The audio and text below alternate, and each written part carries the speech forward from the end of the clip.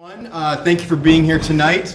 If you didn't already notice, we have some refreshments outside, so you can, if you didn't already grab some, feel free to sneak out and grab some throughout the event this evening and help yourselves. My name is Andrew Christensen. I'm one of the law librarians here at W&L Law, and I also teach legal research here in the law school.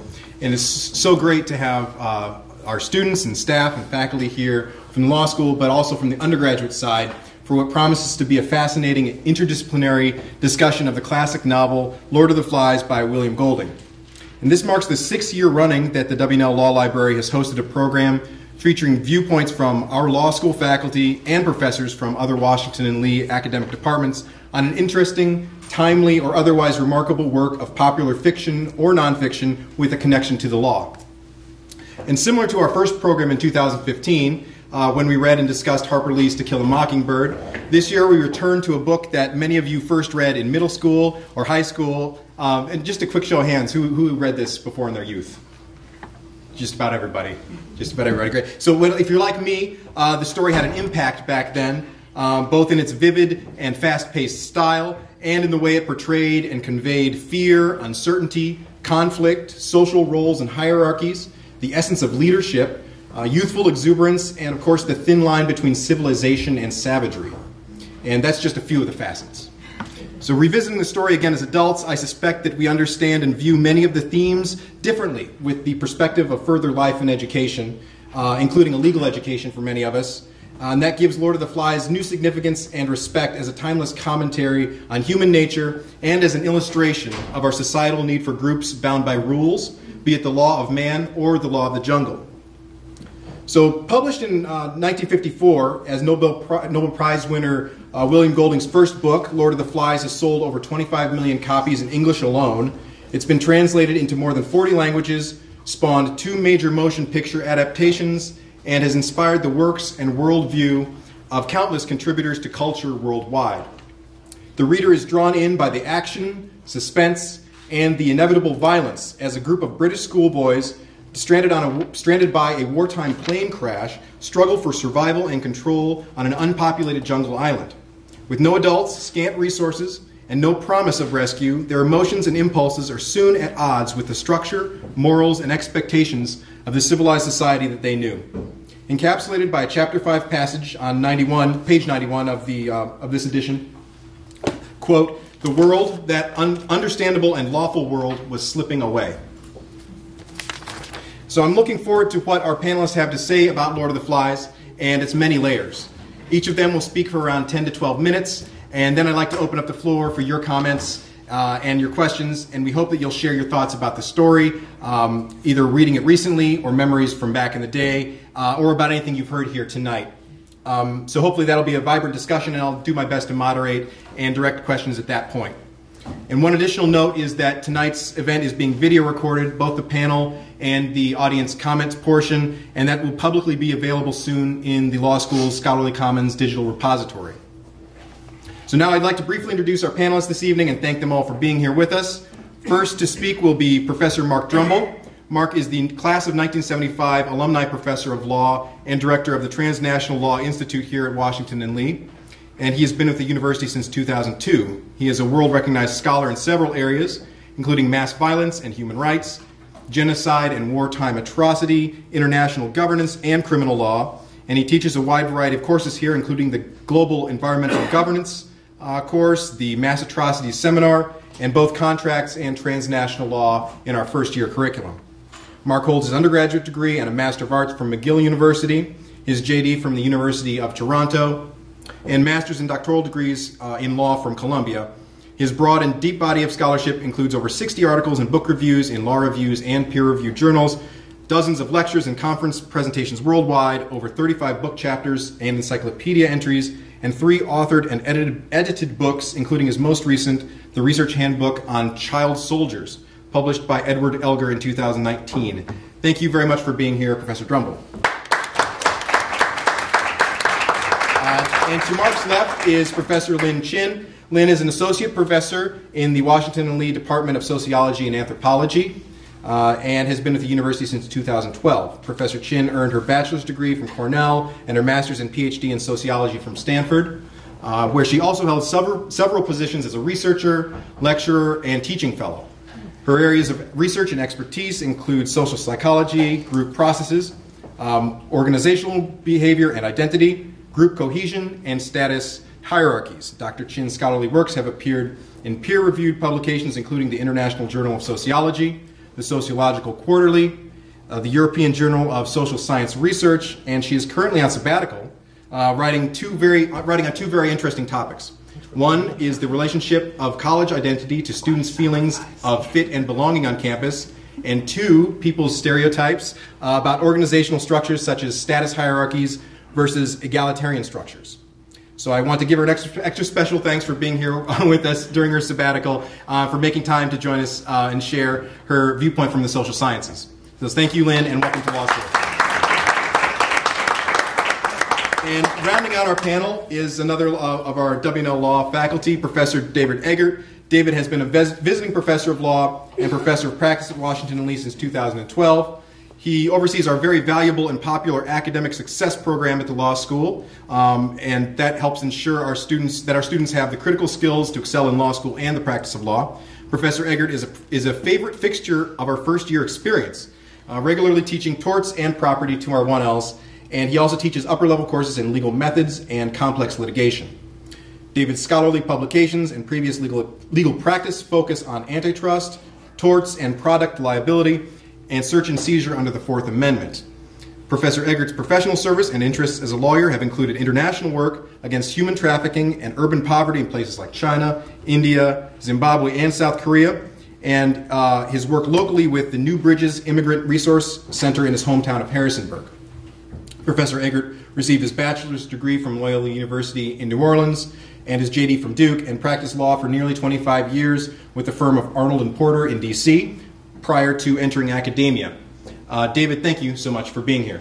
Thank you. All right. With that, I will turn it over to Mark to get us started with his reflection on Lord of the Flies. Mark. Great. Thanks, Andrew. And thank you for pulling us together to talk about not just the book, but also, in a sense, the life of the law in literature, and how literature may be a wonderful place to open up conversations about law. The Lord of the Flies is a tough book. It's a book about a plane crashes, the pilot bails and dies, turns into a rotting fixture on a hillside. And then the boys are left, and the boys are left on the island to try and make the most of it. And whatever they make of it may be much or little, but most of it is actually heart-wrenching and stomach-churning. Their paths to try to survive end up enmeshing themselves deeply in violence and confrontation and hopes and aspirations that are shattered and perhaps reconstituted. The book has come to stand for conversations about collective violence, has come to stand for realities of the agency of young people. It has come to represent the suffocating nature of hysteria, the power of paranoia, and the search for the beast, a search for a beast outside when really the most terrifying beast of all lurks within. And then there is law, often presented anemically and pathetically, almost lethargically in a certain sense. On the same page that Andrew quoted from, page 91, there's also a line from Ralph, where Ralph and Jack have a little debate. And Ralph says the rules are good for nothing, and Jack says the rules are good for nothing, and Ralph replies by saying, we need the rules, quote, because the rules are the only thing we've got. And at that level, you kind of see the dissonance among the two. For me, in The Lord of the Flies is also interesting because Golding himself writes from the perspective of a child. The book is dedicated to his mother and his father. So the entire notion of childhood fills this entire context.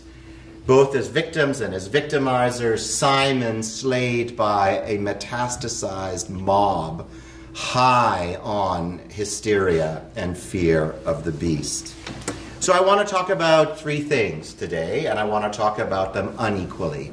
The first is the agency of the child. But the second is the child as the metaphor for the adult and conversations of collective hysteria and collective destruction that take place in other spaces, perhaps not as effectively as in Lord of the Flies, but still powerfully. And lastly, I want to hypothesize, I want to guess, I want to imagine what the next chapter would have been. The book ends abruptly with a man in uniform finding the children. But what would have happened after that had we imagined the next day? And that's the note on which I want to end. So, the agency of children. Here we see one dynamic that I find fascinating. The game versus life. Imaginary violence that crosses a border into actual violence. And this is a theme that is brought forth powerfully within the context of the child, but is also something that resonates very deeply in the world of the adult within collective cataclysm. Last week, I saw a movie called The Lighthouse. I don't know if you've seen it. It's about two men, two adults. William Dafoe is one of the main characters. Two men, an older man, Dafoe, and a younger man. And they man a lighthouse in a very distant rural part, well, rural on the ocean, somewhere up near Maine. And over time together, they're stranded because of a storm, and they too turn on each other. They too imagine a parade of horribles in each other's eyes. And they too end up both, I won't give away the line for the end of the film, but they both end up actually in a worse condition than the boys on the island. Of course, we have the Milgram experiment. We have a variety of realities of how individuals in mob-like situations can turn on each other and act in ways that may seem illogical, although we may hear from you that they may actually be logical in a certain sense. For me, the book reminds me of the work I did in Rwanda when I was a defense lawyer following the genocide in the prisons. And it reminds me of that not because I had children as clients, although I had some clients who were children. It reminds me of the contextual, situational nature of violence. The reality that but for the place and space on the island, but for the political place and space of Rwanda in 1994, adults and children would not have committed the acts of violence that they in fact did. Once the violence ended, life returned to normal. These individuals were not dispositionally violent. They became contextually violent, a lot like the work in your PhD thesis, Tobias. And to me, this is a conundrum of criminality when you have realities of the metastasis of desperate anger and desperate sense of survivalism. And that's what I saw in the eyes of my own clients in Rwanda. And to fit a paradigm of individual responsibility to that strikes me as incongruous. But what is also incongruous, and I have a few minutes left and I want to end on this, is how the book actually ends. It ends very dramatically with a rescue. And it assumes, as it closes, the adult on the beach says, "Who's the leader here?" Jack takes a step forward and then steps back. And Ralph says, "I am," even though Ralph's leadership was at best limpid. And then it just ends. But my question is, what happens next? What happens when these boys get back to the UK? What happens when they get on the rescue ship? What happens when they go back home? Who explains to Piggy's auntie what happened to Piggy? Who tells Simon's family of what happened to Simon in the mob where he was lynched? Does Ralph tattle on Jack? Tell everyone that Jack led a group, first of choir boys, then hunters, then warriors with face paint? that they traumatized and tyrannized, that they beat up Sam and Eric, brought them to their side, that they said, I will give you meats so you will join us. Does Jack go back and gaslight? Does he deny? Does he say, what are you talking about? What do the other boys say? What does Roger say?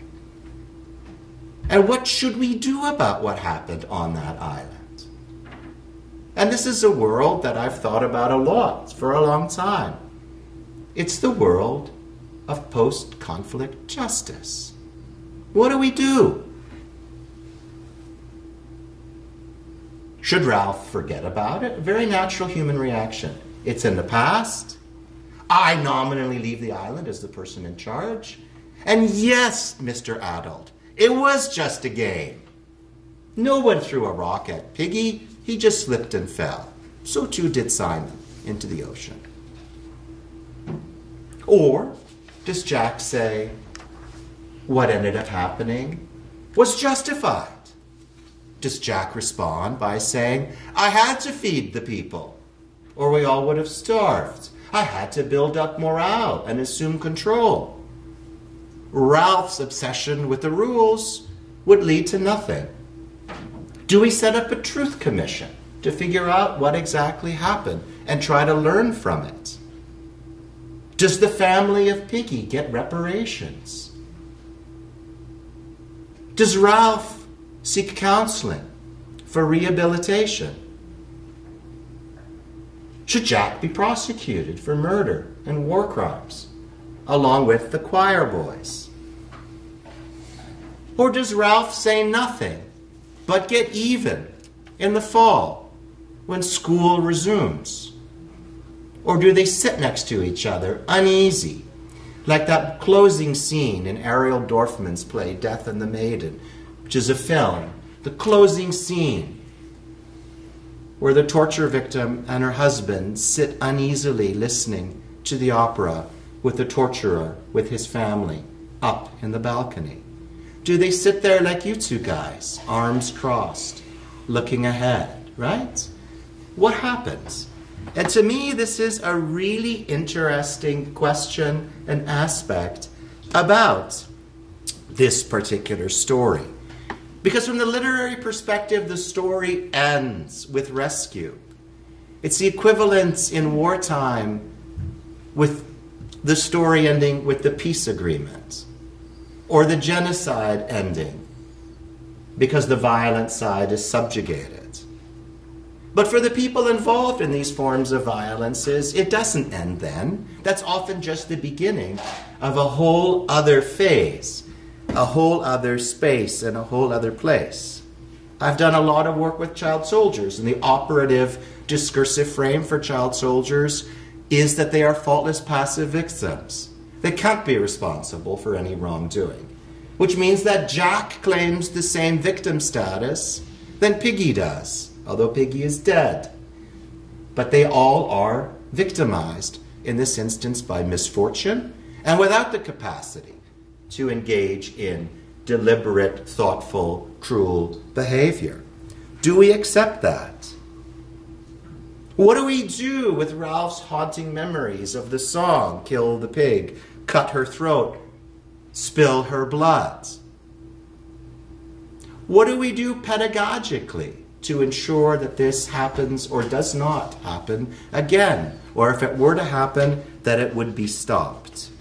Who stands up and says the games got out of hand? So to me, this is the question that I have to you. What would the next chapter be? What should it be? And here the question of authorship, I think, comes in so heavily. Lawyers writing the next chapter would probably sound a bit like me and incline towards the idea of, yes, Jack's perfidy should be avenged through the courts. But others might see things very differently. And others still might say that the next chapter should be one of forgetting and forgetfulness and moving on. And herein to me also lies one of the other poignant aspects of the after, namely, who would actually believe it? Who would believe Ralph if he described what actually happened on the island? The rescuer clearly assumes it's all games. The rescuer would be incredulous. Who would believe Ralph? And you know what this reminds me of? It reminds me of what many Holocaust survivors suggested after the Holocaust, after the camps were liberated. That no one would believe that something as outrageous as that actually occurred. In fact, it was so outrageous at the Eichmann trial that one of the authors who wrote a very powerful book, a man who called himself Katzetnik as an author, described Auschwitz as, quote, planet Auschwitz. Because there was something so absolutely incredible and otherworldly about what actually happened that he grew so tired from having to explain the story of what happened, because many individuals, certainly at first, would look on him and upon him as an exaggerating confabulator. I wonder here too, and as a final note, what does that say about the listener, about us as listeners to other people's pain? If we ourselves are reluctant to believe the experiences of others, then the entire process of storytelling itself becomes not only painful, but also a searing search for self-justification. As Foucault says, there is nothing more exhausting than having to explain yourself and why you are here over and over again. So all this to say that it's convenient for the book to end when it does. And I'm not suggesting there should be a sequel or a part 2 or a prequel as to how they all got along or not before their plane crashed. But what I am saying is that in our process of moving the kind of pain in this book into the realm of law, into the realm of justice, into the realm of repair, into the realm of reparations, which is what we're doing now in all aspects of human rights violations. No story can end anymore the way this book does. And the question I would have for you as I sit down is, what would you wish the next chapter to be? What would you wish happens back at the prep school in the fall? Thanks.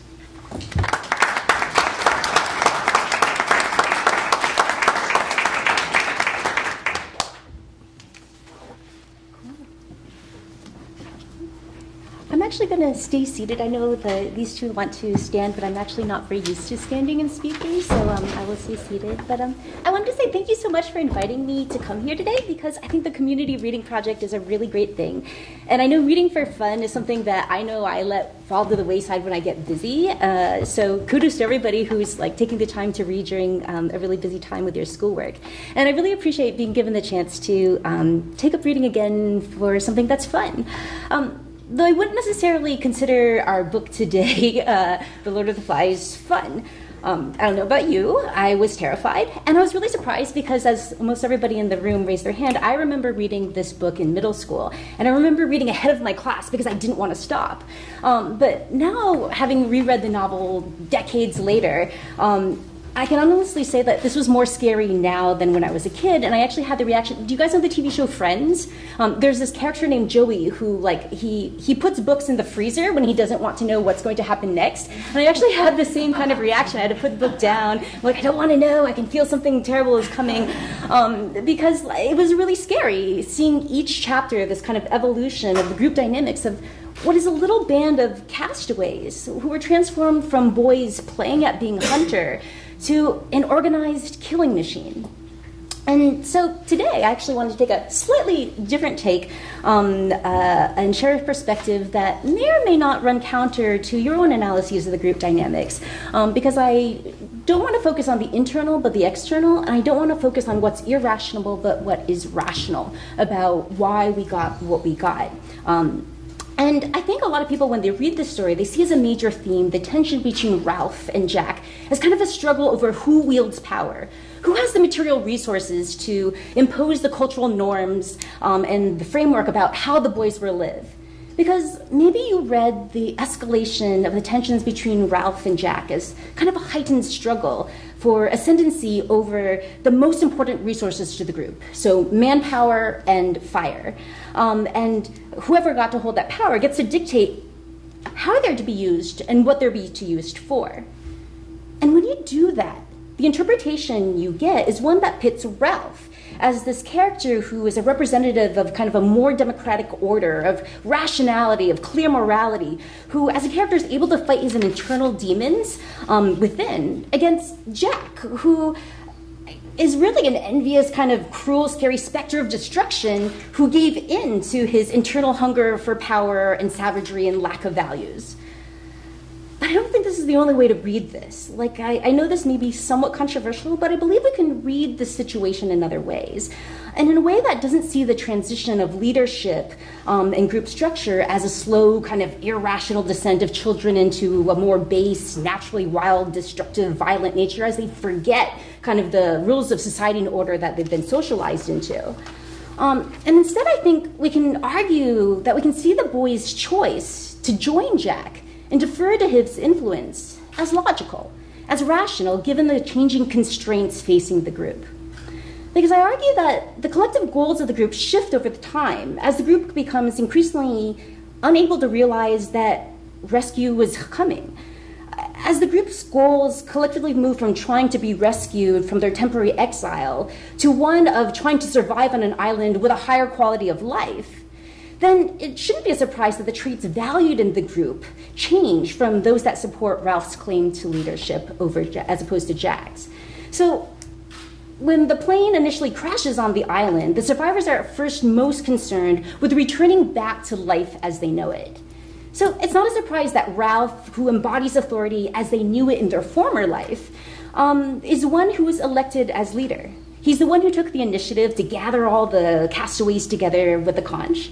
He offers a plan for how to assess the situation and attract a ship for rescue and how to survive in these circumstances. And he's all wrapped up in this acceptable leader package. He's older, he's athletic, he's calm, he's charismatic, he's attractive.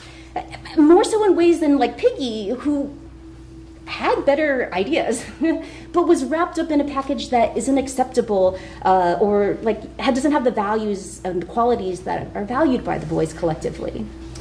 So Ralph, of course, as we know, focuses the group's efforts towards making shelter and maintaining a fire, which, so they can have smoke, which makes sense collectively as a goal if the goal is to be rescued.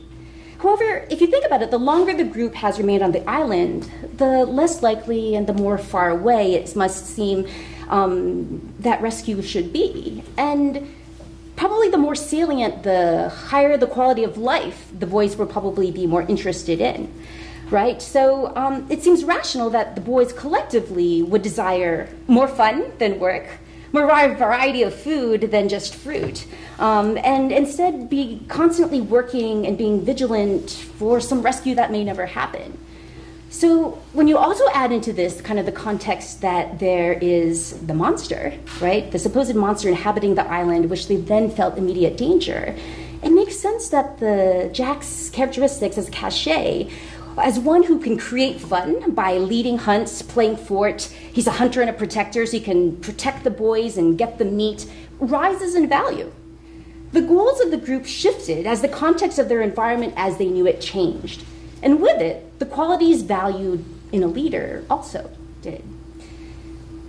And so I kind of realized that this view of transition of leadership to someone who can help the group collectively attain more fun, freedom, meat, ends up being more sympathetic to Jack, who I really personally don't want to sympathize with, yet I also can't turn away from this other interpretation of the bone that Jack had with Ralph. And that is, instead of being a witness to a power struggle over dominance and the right way to govern between Jack and Ralph, I argue that what went down with them was a struggle over status and respect in the group. Now, you're probably all looking and thinking like, Linny, there's not much difference between power and status. And instead, a lot of people think that power and status are the same concepts. Or they even consider status as something that is some sort of kind of shiny veneer that's showered onto like power holders and gilds them post facto with legitimacy. But I argue that we do a really big disservice to thinking about group dynamics if we ignore how much a desire for esteem, respect, and value is a motivator for people into action for change.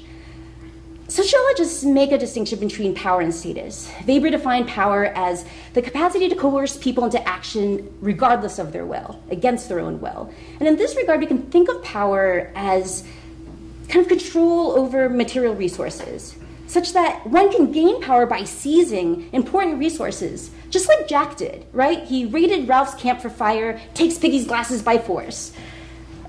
But power is different from status. Status is esteem, it's respect, it's honor, and it's from others. Status is something inherently social and cannot be obtained on one's own nor taken by force. Status can only be conferred to you by others who collectively agree that you have value, you have esteem, respect within the group. And so while Jack was able to grab power over the collective, he was never really ever able to rise in esteem over Ralph. At the outset, hitting a C sharp and being head choir boy was not as much valued as Ralph's supposedly obvious leadership qualities. And in the wake of letting the fire go, Jack's decision to gather the hunters and make that first kill was initially denied value to the group. Indeed, it was clear that Jack believed his contributions as a hunter and protector wasn't given proper respect that he believed was important by Ralph or by the group members. And you could probably remember his anger when he, after that first kill, Ralph kept bringing up the issue of keeping the fire alive and Simon refused to eat his meat. And Jack yelled, "Eat, damn you, take it, I got you meat," and kind of like throws the meat at them. And Golding himself describes Jack while he yells, he's like, numberless and inexpressible frustrations combined to make his rage elemental and awe-inspiring. So the denial of status and gratitude for his pains had a really palpable effect on Jack's anger. And if that weren't enough, Ralph listened to Piggy, who was a group outsider, couldn't hunt, couldn't fight, couldn't track. He seemed to respect his opinions more, listen to him. He never really went out and said, I support Jack's influence. Thus, when Jack's ability to hunt, track, kill, all those things that could benefit the community were continuously not given respect that he thought they merited, it's not really a wonder that he revolted and tried to change the entire system. As with the interchange about the beasts indicated. What about my hunters? Jack had asked, and Ralph had replied, boys armed with sticks. Up until that point, Jack still worked within the system. It was only after that he blew the conch, which led to the big public confrontation, and it was only after when he was denied face in that confrontation that Jack left to start an alternative tribe that, rendered the group apart. And so one can read this book as the constant denial of status to Jack and the tragic aftermath that ensues from that kind of denial. Jack lost his public bids for leadership from the group twice. He never gained followers through a legitimate election. Even his own followers snuck out away from Ralph's camp to join his secretly. Jack only holds on to power through dominance, which is based on intimidation, threat, fear, and it's his undoing, since it's the smoke that calls the grown-ups. And we see that leadership through dominance is not a stable position, because when fear disappears, as we saw at the end of the book, as Mark said, Golding even writes, what's left is a little boy who remains with an extraordinary black cap on his red hair and carries the remains of a pair of spectacles on his waist. Started forward, then changed his mind and stood still. One can read into Jack's rebellion as a strong cry for public acknowledgement and respect for the value he thinks he collectively brings to the group, as much as it is an innate desire for power. And in this, I think Jack's desire for status and privilege really reflects something about our present situation and the importance of acknowledging the power of status. Threats to status can create very lasting and real behavioral outcomes. Research has really found that status and feeling disrespected creates a real anger. And this has been found in research on gender and race. For example, when whites are exposed to information about the changing racial dynamics that will make whites a minority in the United States, they've been found to actually oppose welfare programs more strongly. Backlash against women increases when women violate expectations of the gendered order by being too dominant. I don't know if any of you have read Arlie Hochschild's 2016 book, Strangers in Their Own Land, but she outlines how white, rural, working class voters feel their hard work is being ignored as outsider groups get special privileges. And they feel disrespected and treated by contempt by the urban elite who look down at them as racist and ignorant deplorables, which pushes them into more kind of reactive exclusionist policies. Now we're on the other side, right? Those who have long experienced discrimination fight as much for respect, acknowledgement, recognition that they too have enduring hardships and that they too have uncredited value to society. Much of what has been dismissed as identity politics in modern life is also truly deeply motivated by people asking to be seen and heard and valued as contributing members of our society. So in this regard, I think of The Lord of the Flies as kind of a warning to us as the power of status, or rather the power of what occurs when we deny people esteem and value. The lack of mutual respect for feeling valued in society can cause anybody to kind of push back against perceived slights, especially when the external context gives them the opportunity to justify any type of pushback. And everyone just wants to be acknowledged for their contributions. We all want to be seen for the sacrifices that we make for the collective good. And when we don't do that, we get a surefire way to kill people's affinity and attachment to society as we know it. It's not that change or upheaval is negative. Like, it can be a great thing. It's just that the transition itself can fall into violence if people's reactions to status threats or having a continual denial of respect have angered them so much that they choose to leave or rebel like Jack did. And unlike the boys, we're grown-ups, we're adults, we're the only ones who can save ourselves.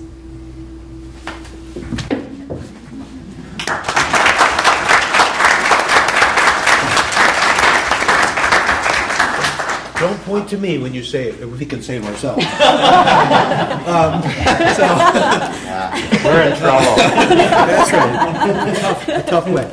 Okay, so I'm going to talk for just a few minutes, and if I go, I have some PowerPoint slides here. If I start going through them really quick, I'm only doing it out of respect for your time, I promise. Anyway, I read this novel. I read this novel for the first time when I didn't get it till high school. So when I was young, it took longer, I guess, to get to Lord of the Flies. It must have been like 40 some years ago, and I was amazed how much I remembered of this book. And as I went through, I saw there's so many metaphors and allegories and symbols in the book, and I just jotted down some of them on this slide. I'm not going to go through them all.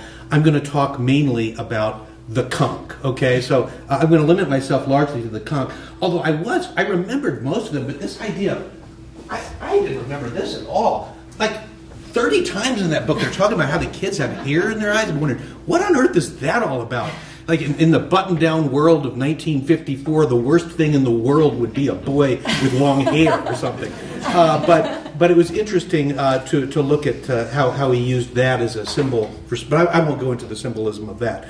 Instead, let's talk about the conch. This is a picture I got. So on one side you have Jack with the spear. On the other you have Ralph with the conch. I actually found a conch that we had in the house. I was trying to practice blowing it. Finally I got a mouse squeak. I said, I'm not going to do it. So I didn't bring the conch. I wanted to blow it. But instead I brought this. Okay, this is like the conch. Okay, for law students, this is the conch. Okay. So I thought, why don't we talk a little bit about the conch and what the conch represents? And it seemed fairly clear to me, I mean, other people might have a different take, that what the conch means, it means something kind of like the rule of law, or civilization, or rules, or fairness, or that sort of thing. So that's what the conch is meant to symbolize in the book. And so the question becomes, why do we pay attention to the conch, or where does the conch come from? So where did the conch come from? It was just a shell. Ralph found it in the water. It was nothing. It didn't mean anything. All of the meaning of the conch was created by what the boys invested into it. They poured into it a meaning for whatever reason. And Piggy knows how to make a sound out of the conch. He teaches Ralph. Ralph uses the conch to call the boys from all over the island. They come, and soon enough, they make Ralph the leader, largely because he's the one with the conch. He's the one with the trumpet thing. And so they make him the leader, and then they have this rule. Whenever they're in assembly, whoever holds the conch holds the floor, right? So if someone's speaking, they're being interrupted, you know, Piggy points to the conch, and they all shut up, and they listen to this person. What is the power, the mystical power of this shell over these people?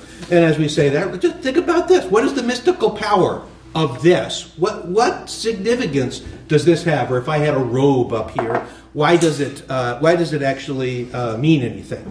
Finally, by page 78 in the book, Ralph is, quote, feeling an affectionate reverence for the conch, even though he had fished the thing out of the lagoon, says the author. And then ultimately we have this on page 92. Piggy says, this is after Piggy and Ralph are now all alone. All the other boys have gone over with Jack to the other side of the island. Piggy says, blow the conch, Ralph. You've got to be tough now. Make them do what you want.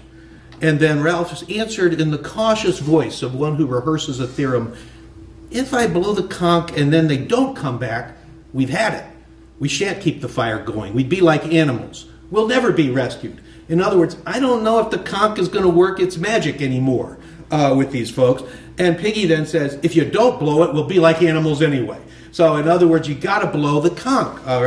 And ultimately, then what happened is that, they come and they steal Piggy's glasses out of the tent. Piggy's all defiant. He wants to go back and get his glasses. There's this passage on page 171 where he says, I'm going to go to Jack with this conch in my hand, this magic conch, and I'm going to tell him, give me back my glasses. Not because you're strong, not because I'm asking, because you've got to, because it's right. Give me my glasses. I'm going to say, you've got to. And so Piggy does pretty much that, right? And what happens to Piggy?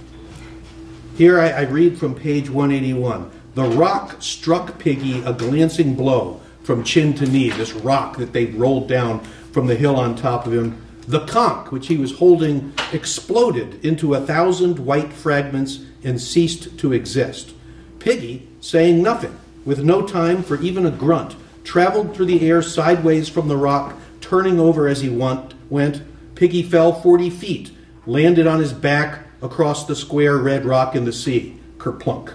His head opened, stuff came out and turned red. His arms and legs twitched a bit like a pig's after it's been killed. No coincidence that we have pigs and Piggy on the island, right? And then the sea breathed again in a long, slow sigh. The water boiled white and pink over the rock, and when it went, sucking back again, the body of Piggy was gone, just like the body of Simon had been washed out again to the sea and was gone. Wow, I guess the conch didn't work. We had this sudden demise of the conch. And I think that there's a parable here to kind of know what are the limits of the conch. I was reminded of Shakespeare, of course, being a literate lawyer. And there's this one passage that says, I can call spirits from the vasty deep. And what was the response? Why, so can I, or so can any man. But will they come when you do call for them? Will anybody come when you blow the conch or when you pound the gavel? Will they listen to you? And what's really the source of the authority of the law in that respect? So I thought further about it, and I thought, who is this? Everybody knows, of course, Chief Justice John Marshall. Okay, so this is John Marshall. when he inherited the Supreme Court in like the early 1800s, it was a weak and feeble institution. In fact, there had been 4 Chief Justices already because no one really even wanted the job because it wasn't worth anything. Marshall took the job, and somehow, over the course of decades, he made the Supreme Court a powerful institution, a respected institution, one that when it spoke and said what the law was, people listened. How did he do it? How did he blow the conch, basically? How did he build up what I call conch power? He slowly accreted the power of the court in small ways, but not by overreaching beyond what he could do. The famous case of Marbury v. Madison, where he established the power of the Supreme Court to interpret the Constitution, to say what the law is, to rule the actions of other branches unconstitutional. He did all that, but he did it in a sly way that didn't require the president to do anything. He basically said, I don't have any jurisdiction to require the president to do anything, but here's what the law is. And he was like an oracle and a prophet who did that slowly and accreted the power that he could have. Other cases here, they're all starting with M, just like Marshall. I don't know why that is. I'm not going to go through them because I don't have time. Ultimately, in 1830-something, towards the end of his career, he decided the case of Worcester v. Massachusetts, a case involving the right of Native Americans to have sovereignty on their own lands. The state of Georgia had prosecuted a missionary who had had the temerity to go on to the Cherokee lands and to evangelize them and try to teach them how to read. So they were prosecuting him, and the notion was, does Georgia have the authority with respect to what happens on Native American lands? And Marshall ruled in favor of the Native Americans, saying that their land rights had been recognized by federal treaty and would supersede the rights of Georgia. And Andrew Jackson, who was then president, big states' rights guy, he said, John Marshall has made his decision. Now let him enforce it. Okay? So the notion is, okay, yeah, you blow the conch, you did that, but who's going to make, interestingly enough, he wasn't asking Jackson to do anything. It had to do with the state of Georgia. The state of Georgia chose to commute the sentence of these individuals 3 months later. So it actually worked. What does that have to do for our present day? I thought of just some examples in the history of the court, in our case, when the court was blowing the conch. And I'll just kind of lift these up here, and you can decide for yourself, are these situations where they blew the conch to do justice in situations where they could, or were these cases where they were overreaching in some way, in a way that diminished the power of the court or the respect of the court? Different people might have different views about a lot of these things. Brown v. Board of Education was issued as a decision in 1954, the same year as this book. Probably a pretty astounding success of a decision in terms of history, but maybe it wasn't entirely clear at the time whether it would be or not. What if it hadn't worked? What if the Supreme Court had spoken and nobody did anything? It did take a long time to get people to come along. Even this state, wow, what were people doing? You had cities closing the public school systems just to avoid having blacks and whites go to school together, just miles from here. That happened for years. But ultimately, it prevailed. The Miranda case, the Roe case, and then in more modern times, Bush v. Gore, as the court has moved right, Citizens United, Shelby County. In all, people are trying to do what they think is justice, what they think is the right thing, but they're doing it in a way, is it legitimate? Or is the legitimacy of the court fading as one side or another tries to seize the reins of power, to seize the conch, and to try to force everybody else to do what they want, just like Piggy was telling Ralph. So I had a little picture that I imagined in my head. I apologize if anyone's offended. So here we have the Chief Justice and Justice Scalia, and I imagined Scalia rising from his grave and whispering into Robert's ears, come on, John, come on, blow the conch, blow the conch. You've got to be tough now. Make them do what you want, okay? Earl Warren, he says, would have blown the conch. But what kind of Chief Justice is Justice Roberts going to be, and what is he? And And it's been interesting. He's had an interesting history in that regard. He is someone that has a lot of respect for the institution of the court. And so if you look at the various cases he's decided, there have been times where he said, no, we're not going to blow the conch on this one. We're going to defer. Other times, the conch has been blown. So it'll just be interesting to see what comes up in the future for all of this. So ultimately, I think the conch does in fact need the support of the sword in order to prevail. Maybe that relates a little bit to what Professor Chin was saying. Well, you got to work together in some way to make this thing work. So I think I've used up enough time. I had another point, but I'm not going to say it. But fantastic book, and I'm glad we're able to read it again. So thanks very much.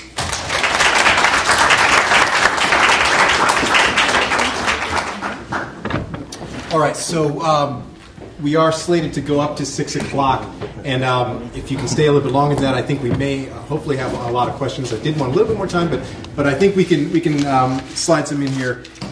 Anybody in the audience have a question, a comment, a memory, reactions to what you've heard any of the panelists share this evening? Panelists, if you have anything to pose to the other panelists, we'd love to hear that as well.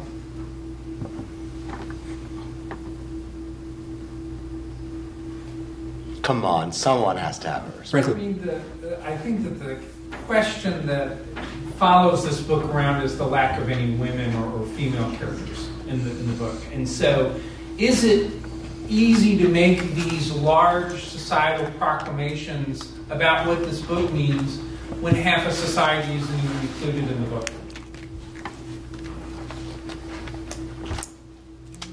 For that? Well, it's a lot more than half of society. You have a bunch of white English boys, right?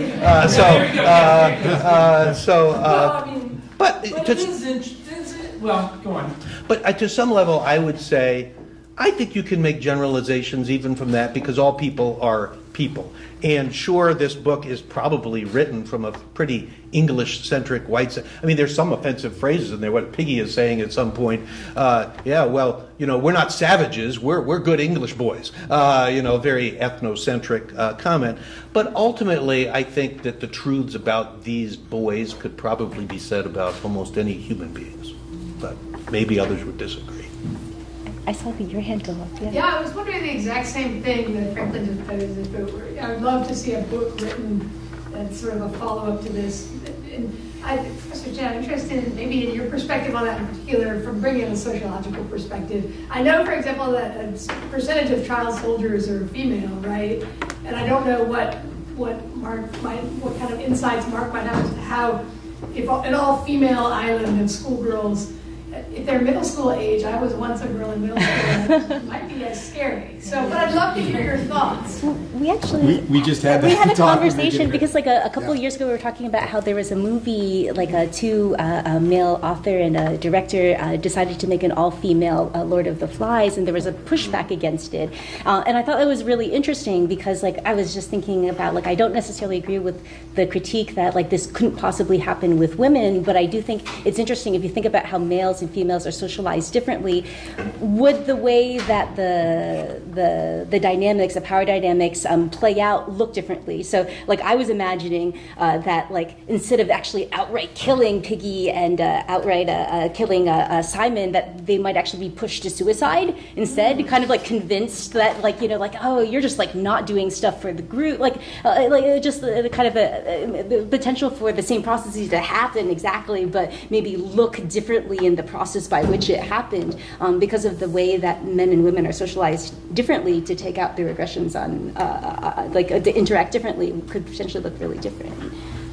Yeah, no, I mean, it's inevitable in considering this book that it's written in a particular historical space. I would argue that Golding expressly featured the cast of characters that he did because that's the cast of characters with which he was the most familiar, I think. And I think this is one thing that one maybe loses sight of a bit when it comes to historical reflection on literary genres that are not fully inclusive. I I think so much of this work is in part autobiographical to some extent.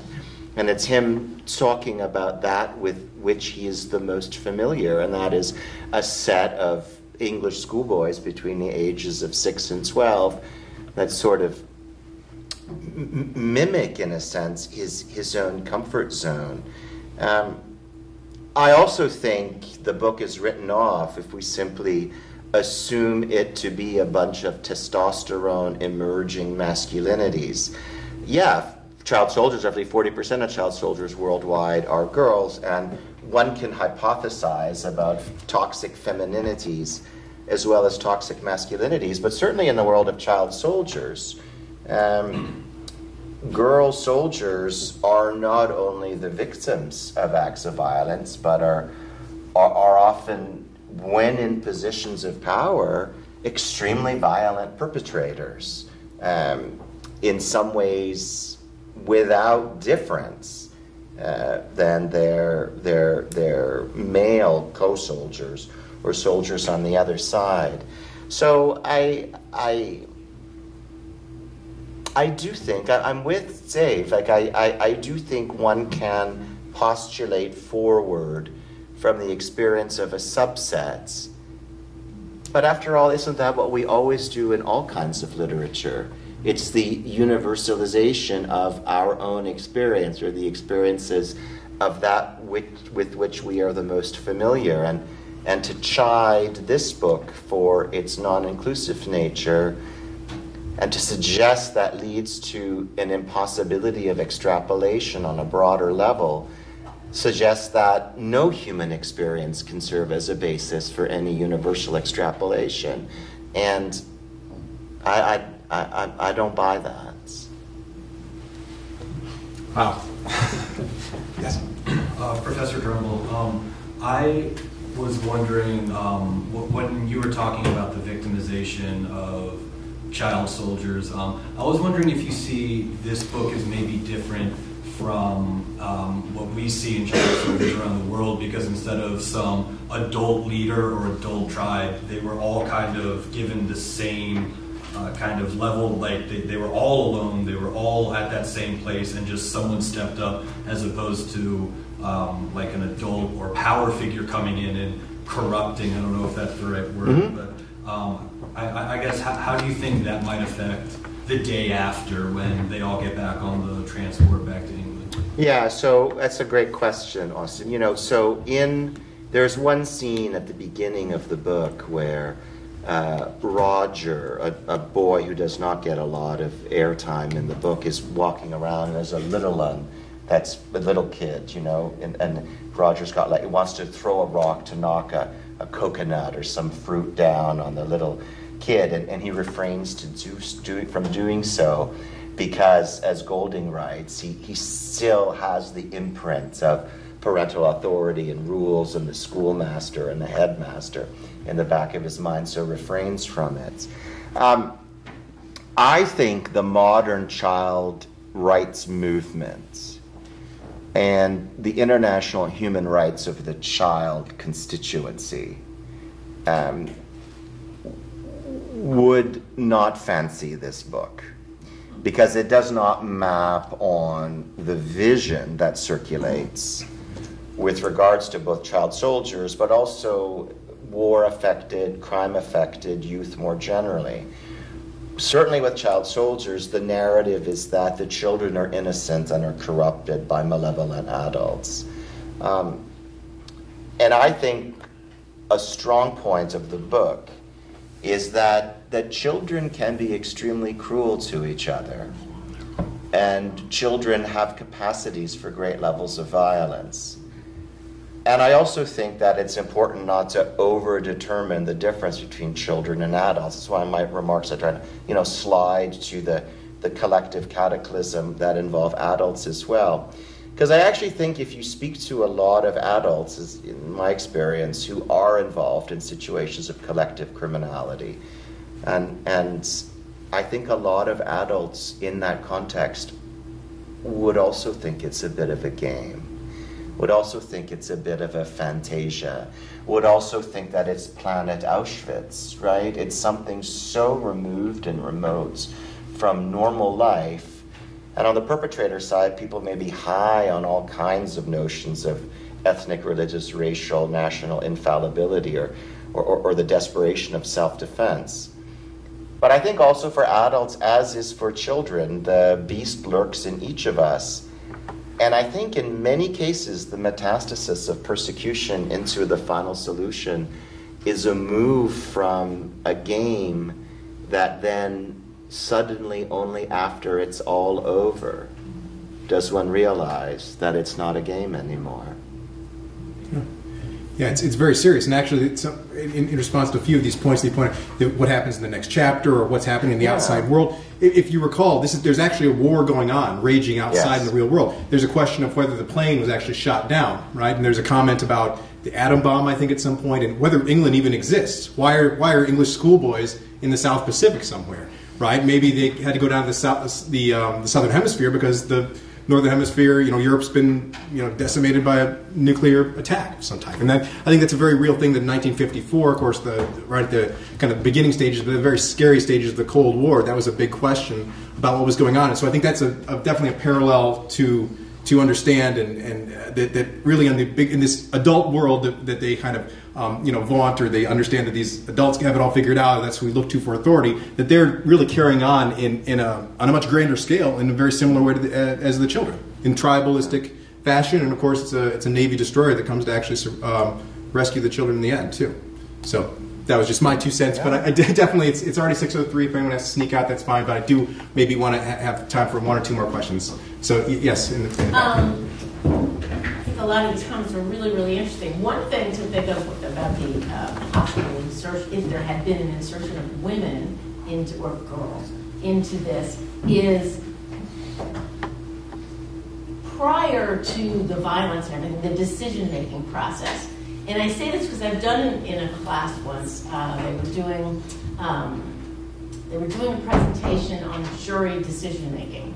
And they took some of the books that talk about the differences in the way that women and men will process decision-making. And we divided the class into 3 groups. One was all male, one was all female, and one was combined. And it was, here are all these law students, and they're sort of like, oh, we're egalitarian, we're not going to follow, whatever. And it was as though it had been scripted. I wish so much I had taped it at the time, because it was the men all sat around, and they literally, there was a fact pattern, and you were supposed to come to a consensus as to who in the fact pattern was guilty, right? And and there were all these different things to consider, and a lot of the things, rightly so, could kind of go either way. And the men's group sat there, and they kind of faced each other, and they literally came to like blows. And they would say, I think A, B, and C, and the other one would go, no, C and D, and then go, well, okay, I'll give you A if you give me B, and it was like this sort of power struggle kind of thing, but a negotiation within that. The women took the chairs and moved them into a circle and sat there and literally said things like, oh, and what would you say?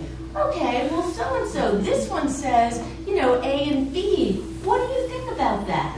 Oh, okay, well, C and D. Well, why do you think that you would choose? And it was this whole kind of process of really discussing it, but being very, very conscious of what other people said and thought, and not wanting to sort of assert power over the other one. And then the men and women's group literally just couldn't even talk.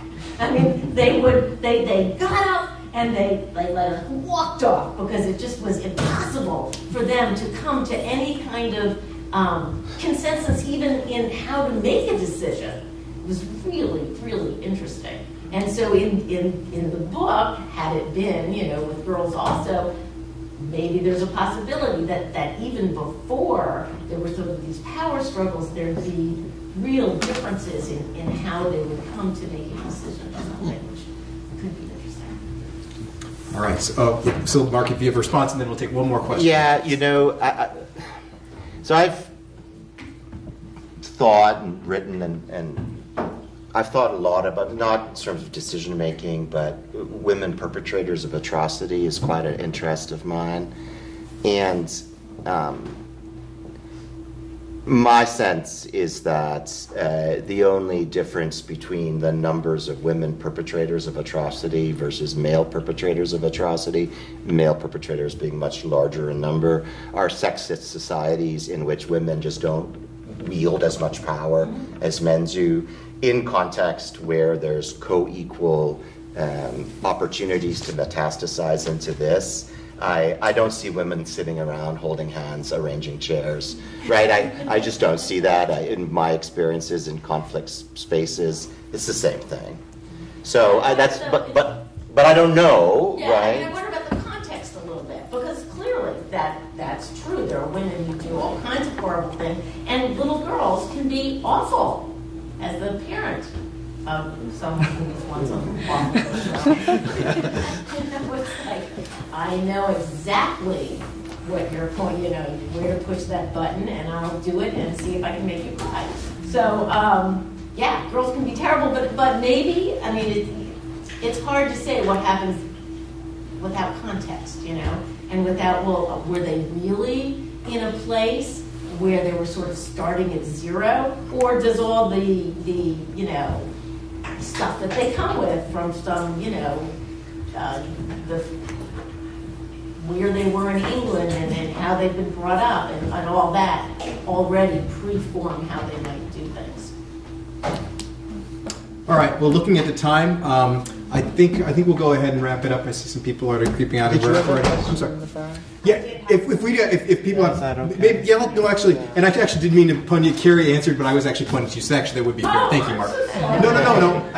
It's not a problem. But yes, please go ahead. I just saw you already creeping. So I was like, so yes, please. Chin, you mentioned that one of the things this book teaches us is what happens when we're constantly denying people of status. And then you said that one of the things that status is acknowledging that someone has been seen. And so that kind of makes Jack a little bit of a sympathetic character. And really my question to you then is everyone deserving of status? So should they have given Jack status, and what are we to make of the Jacks of the world?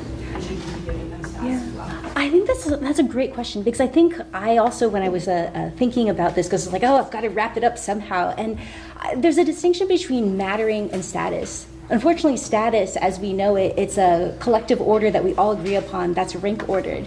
So no one, there has to be an inequality in there. But I think that mattering, being valued, feeling that you're valued, that your contributions are protected, that everybody deserves that. I mean, like there's got to be some sort of redemption, even in what we think of as the worst case kind of scenario. And when you give people value, and so there's actually this really interesting study about kind of like how much money or how much power does someone have versus kind of like in your local community, are you respected versus kind of like the grander scheme, and that when your local community being respected mattered so much more than whether or not I was like high here, or if I was low. I could be low, but if I felt respected by my community, my quality of life and happiness was so much better. And I think, to me, I guess then the answer is yes. I don't know at what point, you guys had probably better, at what point there is no redemptive feature, but if there is value in something, I feel like the power of the book is saying, everybody deserves at least being seen.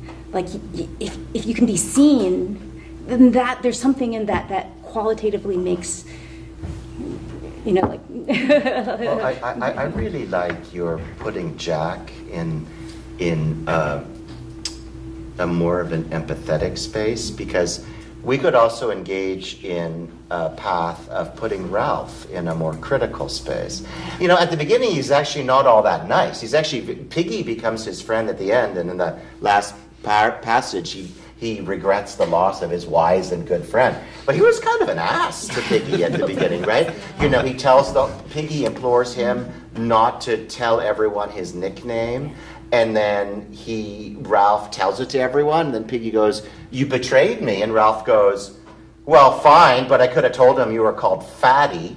Piggy's not as bad, right? Like, Ralph is kind of mean, right? So I think this is also an interesting dynamic. And you can also construct Ralph as also very, very selfish, right? But we don't, because, as David, you point out beautifully, you know, like, he's the man with the conch as opposed to the dude with the spear, right? So I think there's also, you could do a reading of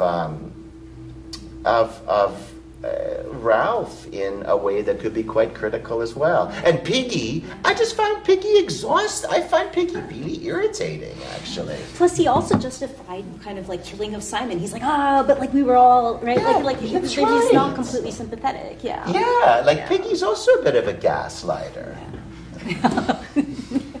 Well, this conversation really could continue, I think, a lot longer, and maybe we'll do a part 2 at some point next year. We'll definitely have the same event next year, but it'll be a different book to be determined. A few thanks, though. First, I wanted to thank my colleagues in the W&L Law Library, especially Allegra Steck, who helped with a lot of the logistics for this evening. Thanks to Keith Rattan for video recording, and of course, thanks again to our panelists, Mark Drumbl, Lynn Chin, and David Eggert. So thank you. And thanks to you all for coming.